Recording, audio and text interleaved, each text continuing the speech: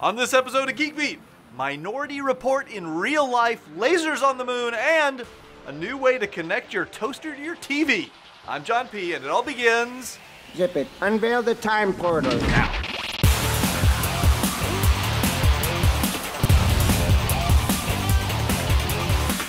This episode of Geek Beat is brought to you by QNAP. Network storage made awesome. Remember that scene from Minority Report where Tom Cruise is walking through the mall and all the screens are scanning his eyeballs and greeting him personally? Good evening. You can move the old-fashioned John Aston. Well, get ready, because Dr. Marios Savidis, director of the SciLab Biometrics Lab at Carnegie Mellon, says he's already built a machine that's capable of iris recognition from up to 39 feet away. Gourmet cuisine. John Anderton. You can use a Guinness right about now. Right now, his team is tweaking the machine with plans to give it tilt and pan capability to hand it over to the US military for use in war zones. Think of it as a robot that can stand guard near some Marines just scanning everyone that walks by. It could alert its human partners when a person of interest is nearby. Next step, attach a frickin' laser beam to its head so it can pull a Dalek on them.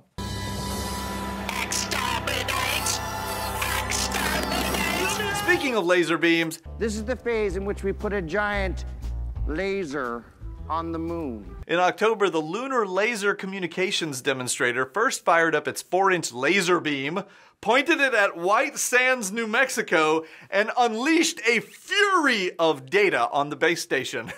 Anyways, the key to this plan is the giant laser. Historically, satellite communications have taken place using radio transmission, but NASA is testing a new laser-based system which is many orders of magnitude faster, plus uses less power. How much faster? Well, the trusty old radio method takes about 639 hours to download an average HD movie, while the laser can do it in 8 minutes. By 2017, they should begin transmitting at 1.25 gigabits per second, and the sky's the limit from there. We shall call it the Alan Parsons Project.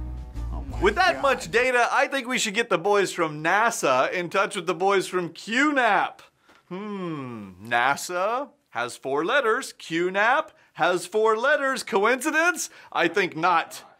Because they're all a bunch of rocket scientists. QNAP makes some of the world's coolest data storage devices, and the good news is you don't have to go to the moon to get one. Just fire up Amazon.com and you can have a new QNAP rocketing your way in no time. Enough with the puns, Dave. Right. For example, the new HS210 combines a silent fanless design with dual drive redundancy plus over 100 apps that'll let you not only back up all your data, but even stream movies to your TV, play music on your AirPlay speakers, monitor your security system, and more. Oh, you want more power? Okay, big boy. How about the 4LAN 10 gig E-ready SSD caching 6 drive bay iSCSI capable TS670? QNAP has storage arrays that scale up to 144 drives and over 567 terabytes of raw capacity. So I'm pretty sure they can handle your needs at home or the office. Head over to QNAP.com, and if you need help picking one out, just tweet me at John Pose, and I'll be happy to help you spend your money. Speaking of spending your money, how did I miss the FlyCly Smart Wheel Kickstarter? That's a weird name, FlyCly. Anyway, it was a campaign that ended a couple months ago, having raised over $700,000 against a $100,000 goal.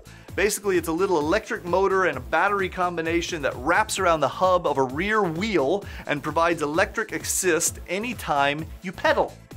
You can get data from it with a smartphone app. It'll fully charge in 3 hours, and it'll propel a bike up to 20 miles an hour for 30 miles. Best of all, the FlyCly can be had for under 600 bucks. By the way, all of the links to our stories can be found in today's show notes at geekbeat.tv/784. Can you believe it's episode 784? That's all? Amazing. HD-Base-T is a new standard designed to simplify the interconnection of all our AV and computing devices. Basically, it lets you hook up any piece of equipment to any other piece with just an Ethernet cable. So you can connect your TV to your computer, to your amplifier, to another TV, to a Blu-ray player, to a Wi-Fi access point, all using Ethernet and running through a little HD-Base-T switch. What's very cool is that the Ethernet can not only transmit data, but can even carry 100 watts of power as well. So imagine hanging a TV on the wall, but with no power cable. You just run an Ethernet port to the spot you want to hang it, and the other end of the cable is plugged into a HD-Base-T switch somewhere else in the house or in the office, supplying power, internet for the smart functions, and even pushing your Blu-ray content directly to the TV. It's a new standard, but we should be seeing products coming out in the near future, so keep your eyes on it because it's gonna change the world. Thanks to all of you guys who are our patrons. If you haven't pledged your support for GeekBeat yet, you can head over to geekbeat.tv/patrons and learn how even pledging $1 a month can help us keep the show going and allow us to grow the coverage. Plus, we've got all sorts of goodies to bribe you with, ranging from geek badges to t-shirts to TVs. Okay, maybe not that last one, but there's a lot of good stuff. Until next time, I'm John P. Stay classy, San Diego. How about a DeLorean? Nice.